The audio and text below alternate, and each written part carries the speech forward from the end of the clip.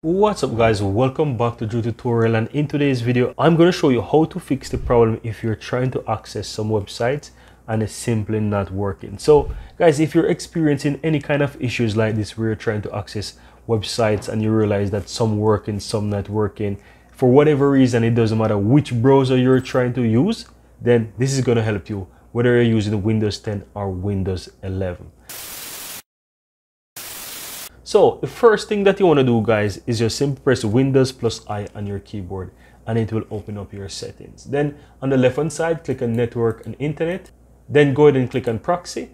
And if you're using any proxy, if you have it set up, you want to go ahead and turn this off. That's the first thing. So if you're using proxy, that could potentially be the reason why you're having these issues. So make sure that you have no manual proxy set. Right now, the next thing that you want to do guys, just simply go ahead and click the Windows key on your keyboard. You simply want to type ncpa.cpl and hit enter. That will go ahead and open up your network connections.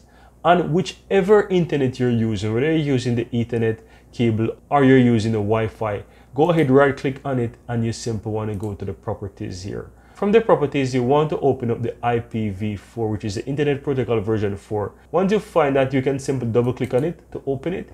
And you want to look under the section that says obtain DNS. Now, if you have anything set there before and you don't know what it is, you want to go ahead and remove them. That's the first thing. If you have it like myself and you're not using anything, you want to go ahead and use the option that says use the following DNS. And from here, you can use the following DNS as I will show you, 8.8.8.8. And you want to go ahead and use 8.8 and you want to do 4.4.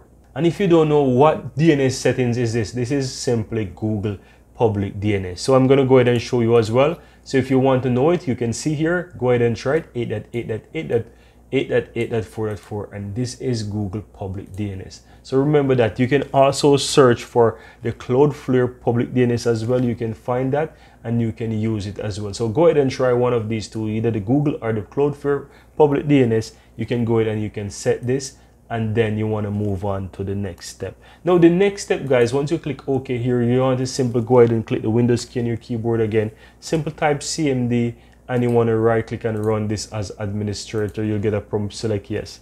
From here, you simply want to type in ipconfig space / flushdns. You want to go ahead and type in that guys, ipconfig space / flushdns. Now once you go ahead and hit enter there guys, this will go ahead and flush the DNS for you, and you want then, once it's completed, go ahead and restart your computer. Now once you restart your computer, open up whatever browser you have, try multiple browsers, try it again, and this should definitely fix the issue for you. And if it does, don't forget to give this video a like. Let me know in the comments below if you have any issues, and if the issue persists, I'll be really happy to help you. And of course, hit the subscribe button if you're seeing the channel for the first time. Thank you very much and see you next time.